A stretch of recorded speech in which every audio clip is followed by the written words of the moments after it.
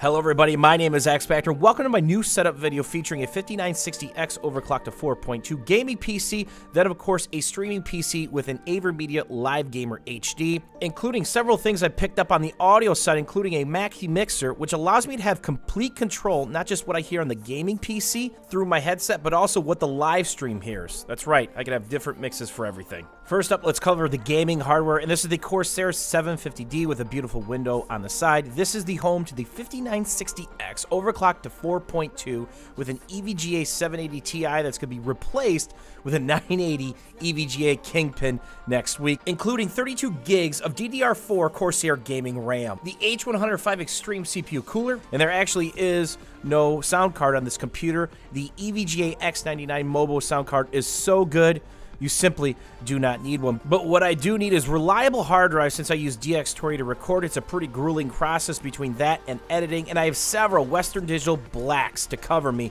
including an EVGA 1200 watt platinum power supply to pump the power to the entire system.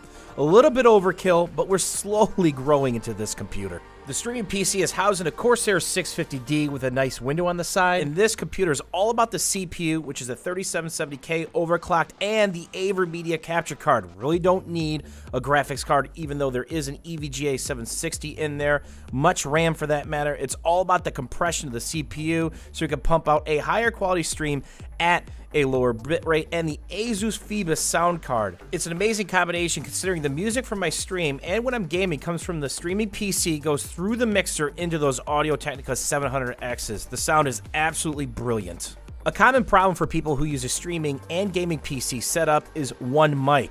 Therefore, you have to have it loop through your headset to port to the capture card, which can be an absolute nightmare. I hate it. Therefore, I picked up two different mics. This is the streaming PC mic on a Rode arm. It's an AKG C3000 with a USB converter, and for my gameplay commentaries, talking to people in-game, or doing this video right now, it's another Rode arm with the USB Marshall number 6, which is going to be replaced with an upcoming Audio-Technica mic. When it comes to gaming, it's about comfort and precision. There you can see the thickness and the size of the QCK Heavy mouse pad, along with the Rocat Cone XTD, very large mouse available in laser and optical. And the thing I like about this is the ability to grip both sides due to the curvature of it and the material it's made of. And what's nice about this mouse is there is a tilt and scroll wheel allowing you to bind extra things to the mouse. Finally, let's get to the audio side of things. The first is a common problem for a lot of people. Are you a gamer or live streamer and you have a buzz or electrical noise in your audio? Is the live stream picking it up? Is it annoying? These are ground loop isolators, and I actually run several on my system to clear up any buzzing or humming I have. They are very inexpensive and very effective, and more than likely fix your problem as long as it's not hardware failure. The next thing I picked up is a digital to analog audio converter box for the 5960X gaming PC. That gives me two lines of audio, your standard through your motherboard or sound card, then of course the digital output. That's what this is for. It gives me two different lines in the mixer amp, so I can put something like TeamSpeak on the digital out. You need some RCAs to quarter-inch converters for the Mackie mixer, and then of course the game volume's on its own separate line on the mixer, so you can not only change what you hear in your headset and what the stream hears, but also when you're editing your software, the game audio is separate from your mic, which is separate from the audio of TeamSpeak, which is nice as well. One side gets the digital in and the power, the other side gets the RCA out. The ringleader to this audio circus is the Mackie 402 VL-Z3. Very compact and very cost effective. This is something I bought a long time ago. As you can see, I'm doing some different conversion cables to make this work. It would have been nicer to have a couple more lines, but with that comes a higher price tag.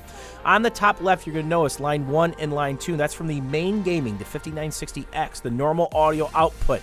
You can balance each line separately, both on the gain and of course EQ them separately as well with full stereo sound, which is very important when you're trying to hear footsteps and of course enemy positions. The next thing you're going to notice is line 3 and 4 to the right of that. That's actually the digital to analog conversion box. It's an RCA to quarter-inch line. Those are coming in, and of course I can raise and lower the gain on that, not just for the stream, but also the mix that goes into my headset. To the right of that, you're going to notice the tape input.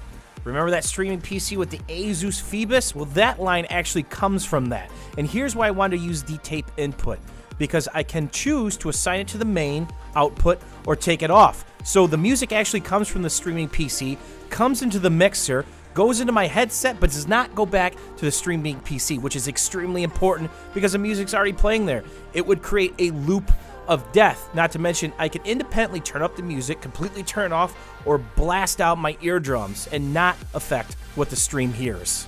The last two things is the main mix. In the bottom right by where the levels are at, I can independently turn up everything all together or turn it down once I find that sweet spot. Then of course above that is my actual headphone mix. Remember, all this stuff is independent and adjustable. And then the main out up in the top, which is buried, goes to the back of the AverMedia card. And the key setting in something like OBS is when you go to the AverMedia card, right click it into properties, go to the audio section, and make sure it's set to output audio to stream only. That'll keep all that audio that's being captured by the AverMedia card from bouncing back into the mix amp, which has also caused a nasty loop of death. The last important component to my live stream production is a green screen, of course, and it craves light. I have several FJ Westcott ice lights. These have a pretty good battery in them. They will run up to 2 hours unplugged, or you can plug them in the wall and they'll run indefinitely. Full LED, you can turn them up and you can turn them down. I've got a couple commercial stands, point them at the green screen, voila, you're done. Hope you guys enjoyed this setup video or found it helpful. If you're having some audio issues or you're looking to upgrade, remember, this is about complete control and customization of your audio lines, not just from a recording standpoint on your gaming PC, but also your streaming PC and what they can hear. You can control everything. There's going to be a link down below for all the different hardware just in case you want to upgrade some stuff, fix some issues, or do some of your own research. As always, guys, thanks for watching, thanks for hanging out, and we'll see you guys soon.